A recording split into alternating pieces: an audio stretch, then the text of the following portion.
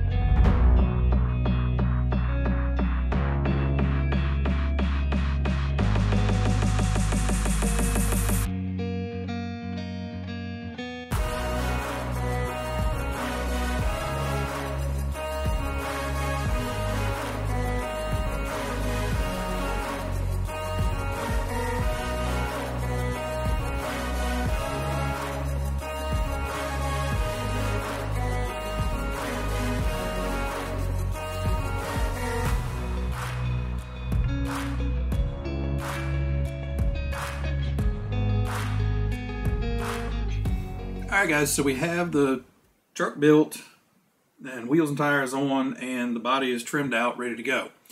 So a couple things is obviously these are not the tires from the kit.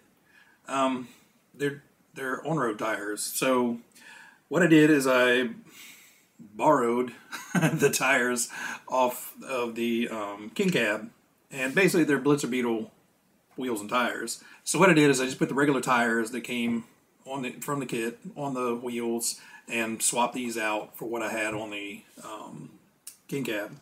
So these will work a whole lot better on my track in the grass. They're actually a little bit bigger, so it should get a little bit more speed, and they're a little bit softer, so it will also help off-road, soaking up some of the impacts with the tires and not the suspension. Anyway, the body went on fine. The little wing, make sure you don't mess that up, because it's actually, when the mold is done, the wing is actually back here. So you have to be careful when you cut off the excess that you don't cut through your wing. So the only other thing I did was I moved the body post mounts up one hole. Yeah. So in the front they had 3 open holes, and in the rear they had 4 open holes. I just moved those up one because basically the body was hitting on the front shock tower and the rear shock tower the way they have it in the manual. So I just raised one of those up each, and we are ready to get some paint on here. So I got to get the body washed up, I got to get the masking on, mask off the bed area, and then we can spray it with the gunmetal, and then we'll come back and back it with black. Hopefully it won't darken it up. I may shoot it with the gunmetal and then back it with silver so it's a little bit brighter, and then come back and back it all in black and paint the bed section. This gets gunmetal as well, and then should be ready to go. So I did want to point out one thing I did to make life a little bit easier and work with this Hobby Wing ESC a little bit better. So in the manual it obviously shows the traditional big switch that these kits come with, and it has the rubber boot and it mounts back here with the 2 screws and everything. Well, the new switch on the Hobby Wings don't work like that. So thankfully you can use the little piece of double-sided tape, stick it down, and then what I did is I actually ran a zip tie through the screw hole back around and then out the other screw hole, and then took another zip tie and slid that up. So basically you're making this big U-shaped strap, and you can tighten it up and keep that switch nice and tight to the front.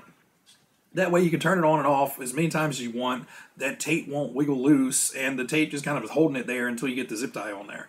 Now, you may have to take a small drill bit or the end of your hobby knife and remount those holes just a tiny bit to get your zip tie through, depending on what you use. I don't usually use the white zip ties that come with the kits because they stand out so much. I don't like seeing them. So I usually buy really thin black zip ties. You know, they kind of blend in much better and, you know, not as obvious as a big white zip tie. But yeah, that's the only thing, a modification that I did. Everything else is stock other than the tires. So everything is built kind of the way it shows in the manual.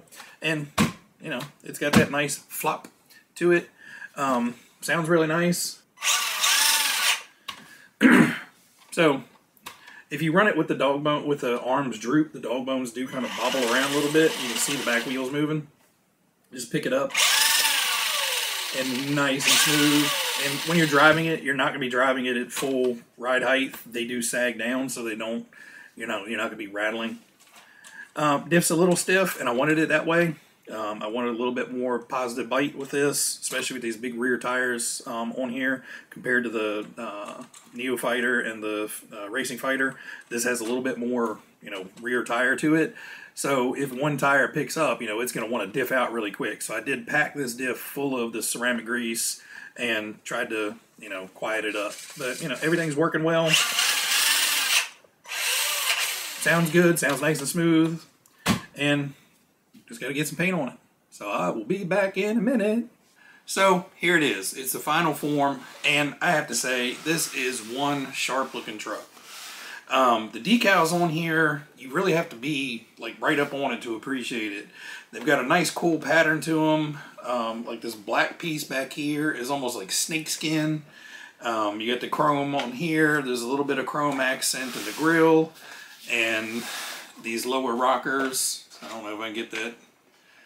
But it looks fantastic. Now, the body is a little bit higher than what it calls for in the book. It should go down about 2 clicks on the body posts. But running these taller tires with these spikes on them, I noticed that at full lock, if the compresses, it will just catch at this height. At the lower height, it was rubbing a whole lot more. So I decided, let's just pick the body up 2 notches. And with this, I don't even have to cut the body posts. You know, I only have 1 hole showing here, and I have 2 holes showing in the back. But, you know, it's right there at the height of the bed, so I don't have these big, you know, spikes sticking out. So I didn't have to cut them off. So painting the body, you really have to be gentle with this gunmetal gray. It's got a lot of metallic in it, and you just have to, you want to make sure your body is clean, clean, clean, clean, clean. Any little spot on the body, a thumbprint or anything, is going to show up in this. So you want to make sure your body is good and clean. So wash it down, get it nice and clean, put some gloves on, put the stickers on the windows to mask them off, and then immediately spray it. Now, don't go heavy-handed with the spray paint. You'll get odd little shapes and patterns, and any type of run is going to be amplified by this gunmetal color.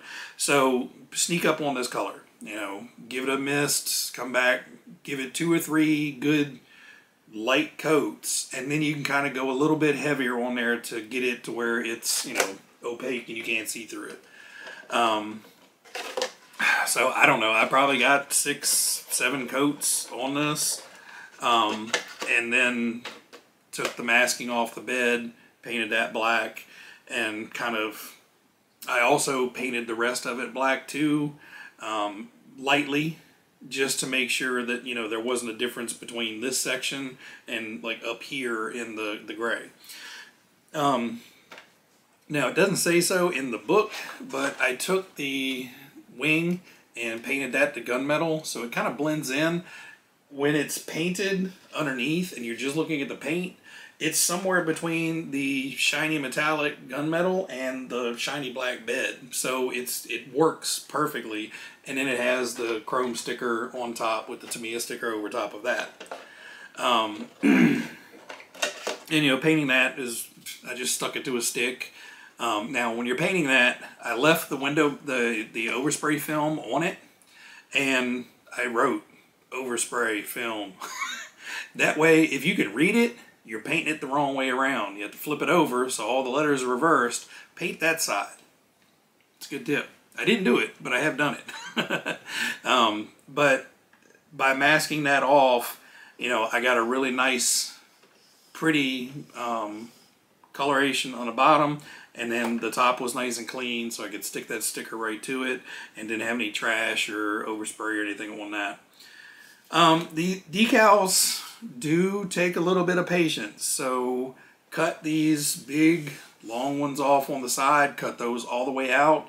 What I did is I snipped the bottom corner down here, got the whole decal lined up, pressed that bottom corner on, and then I peeled it back, and then I actually got about half of the decal backing cut off, laid that down, and then peeled the rest of it up and pulled the backing out and stuck the rest of the sticker down. You could do it with the soapy water method, but if you're just patient and get this one lined up on both sides, pretty much everything falls back into place. Now, these going across the hood, there is a little bit of gap in between, and like I cut everything out perfectly, and I left it to where there's a little tiny line of body color showing through there. It's not the same decal. So this is like a flat gray, and this is like a patterned gray up on the roof, on the hood area. So I wouldn't try to match those up because it's not going to look the same anyway. I would try to leave that nice body line in there, and kind of the same thing. There's a gap on the hood here that's intentional. These actually do overlap. So basically I just ran off of this inside curve, and the back edge of this stuck the other over top of it, and it overlaps nicely. But yeah, just take your time with it and it will look fantastic, and I cannot wait to get out running. So the weather here has been nutty. So what happened was it rained for 2 or 3 days, and then it just went and froze solid, and it didn't unthaw until the later part of this week. So the ground was hard as a rock, but it had this layer of mud on top of it. It was just soaking wet dirt on top of frozen ground, and you couldn't drive anything on that. And then now that it's thaw, everything is soaking wet. We got more rain on top of that, so it's wet, and it's raining again. Anyway, the weather has not been cooperating around here. It's been frozen solid or raining or both. We had one day where the ground was still frozen, but it was pouring down rain, and I had this huge monstrosity of a puddle right outside of my garage. So for right now, this is just going to be the build video. I'm not going to take it out. I don't want to get it all muddy and nasty and then have to spend 3 hours cleaning it.